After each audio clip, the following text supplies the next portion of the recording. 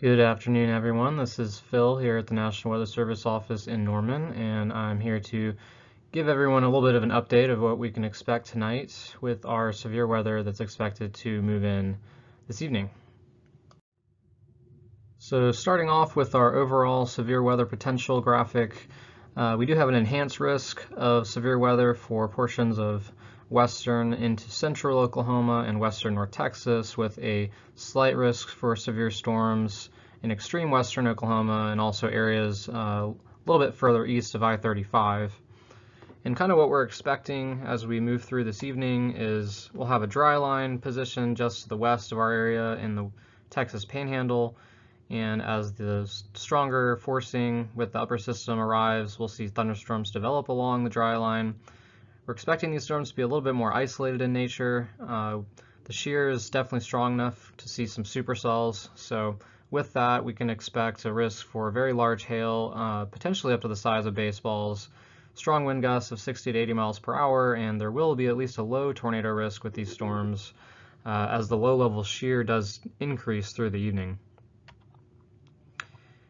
Areas to the south across portions of southwestern Oklahoma and western North Texas, we're a little bit more uncertain on just how much storm coverage we're going to see, how many storms we'll see develop.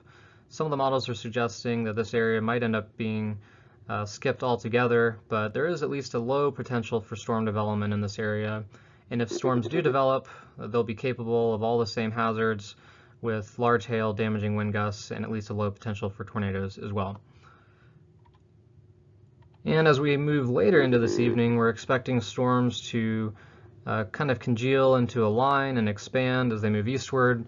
And with that, we'll likely see the risk for hail begin to decrease, but we'll still see a risk for strong wind gusts and at least some risk for tornadoes as we head into the overnight.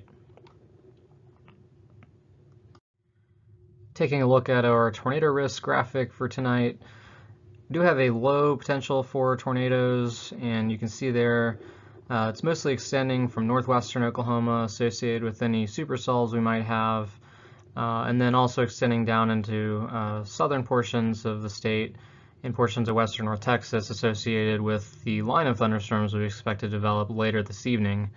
And the tornado risk will kind of decrease as we head through the evening hours and overnight hours as we get east of I-35. Breaking down the thunderstorm timing, we're expecting, as I mentioned, storms will first develop in western portions of the state and move eastward overnight. So storms could develop as early as 6 p.m. across far western Oklahoma, move into central portions of the state by mid to late evening, and then be east of I-35 after midnight, and they should be completely out of the area by early tomorrow morning. So with all that being said, we do want to remind people some severe weather safety tips. I know we've had a fairly active severe weather season already this month, so I know people are pretty well versed in a lot of this, but it is a good idea to have a plan in place ahead of time and make sure that you know what to do if severe weather approaches you. So things such as cleaning out your storm shelter, making sure that you have flashlights and batteries available, charging your phone is a good idea as well. Making sure that your weather radio is programmed and working. Be sure to check your local weather forecast frequently and be ready to act if you do receive a warning. And make sure that your family is aware of the plan and knows what to do. And of course, don't forget your pets. And nowadays, everyone's got their cell phone close by, so it's a good idea to think about all the ways that your phone can help you stay weather aware if you do have a warning that's issued for your area. There are text messaging services available, numerous weather apps that will alert you, as well as wireless emergency alerts and texts from family and friends or social media. All these things are ways that you can receive warnings, and it's always good to have multiple ways to receive those. So we do hope that everyone stays safe out there tonight. Make sure you do have multiple ways to receive those warnings. If you experience severe weather at your location and would like to report it to us, we'd love to hear from you. You can see our contact information listed there through phone or email, and you can also reach us on social media. Our handle is @NWS Norman. Thank you for listening.